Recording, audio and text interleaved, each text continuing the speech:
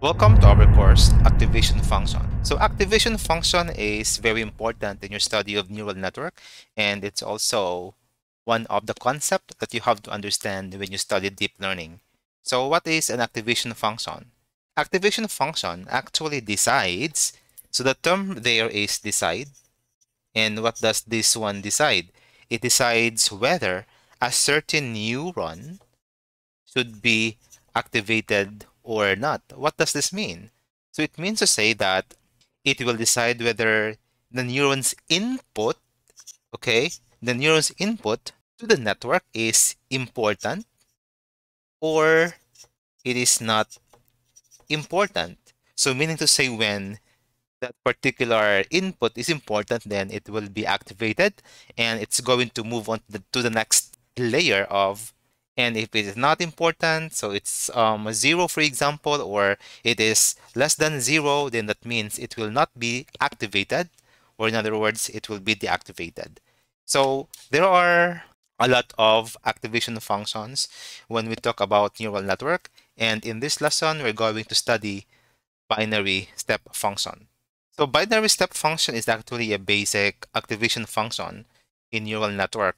So just by the word binary, I think this one gives you the clue what this one is all about.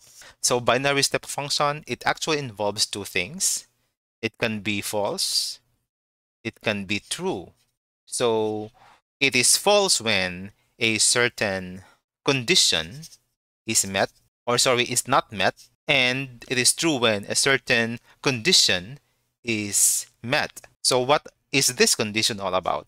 This condition has something to do with threshold. Okay? Threshold. That means when a certain threshold is met, then that particular neuron will be activated. And when it is not met, then that particular neuron will be deactivated.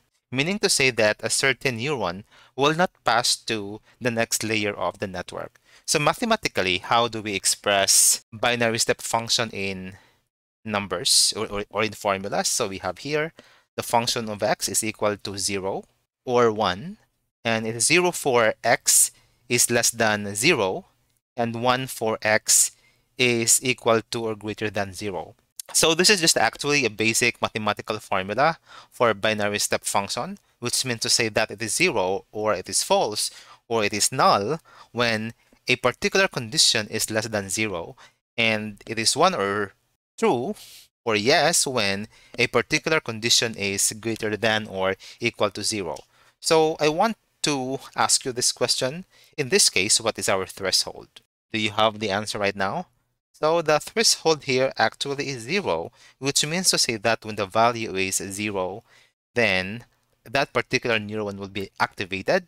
When its value is or greater than 0, then it will also be activated. And when the value is less than 0, then that particular neuron will be deactivated.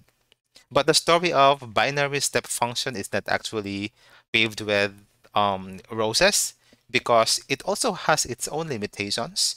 And what are these limitations? Since we only have binary values in this case, so it means to say that we can never provide multi-value outputs.